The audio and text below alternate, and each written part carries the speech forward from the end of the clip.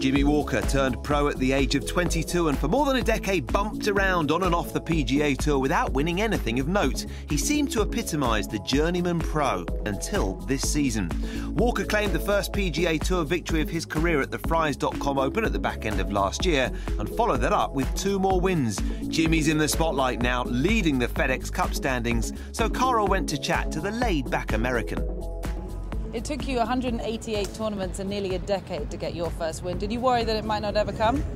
You thought about it a little bit, but I believed in myself and the things that I was doing, and I knew it was right around the corner. I'd put a lot of guys in the right spots to help me be better, and I think it's paying off.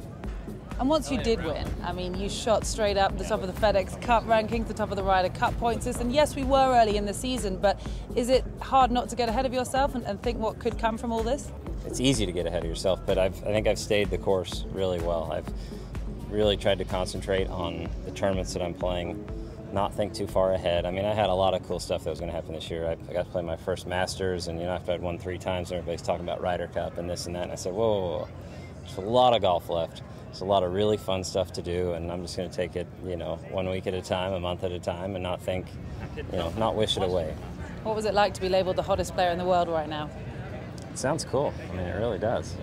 I work hard, and it's nice to see things pay off, and I'll let the media and you guys figure out hottest player in the world. But I feel good, I feel confident, and work hard. So it's nice to see the good play. And of course, off the golf course, we know you for your love of astronomy. You've been tweeting pictures about it. Just tell us why you're interested in that. Is it something that you always have, and is it a nice break from golf? It is a nice break from golf. It's something that I haven't always been into. I think as a kid we've all looked through a telescope and whatnot.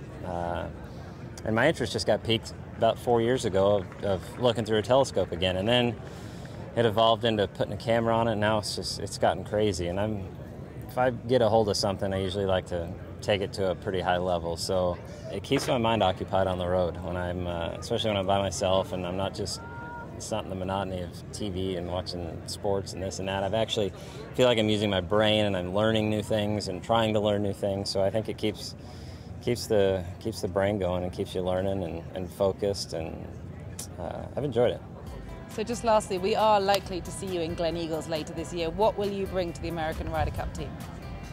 I think I'm not going to say youth, but youth for the team, because I've never done it before, and I will be hungry. It's something I've always wanted to play in, and I definitely want to come over and win and do some damage. So I think it's interesting to see how the team will take shape, but I really think you might have some new guys this year, and I think they'll be hungry. So I'm definitely hungry and ready to go play.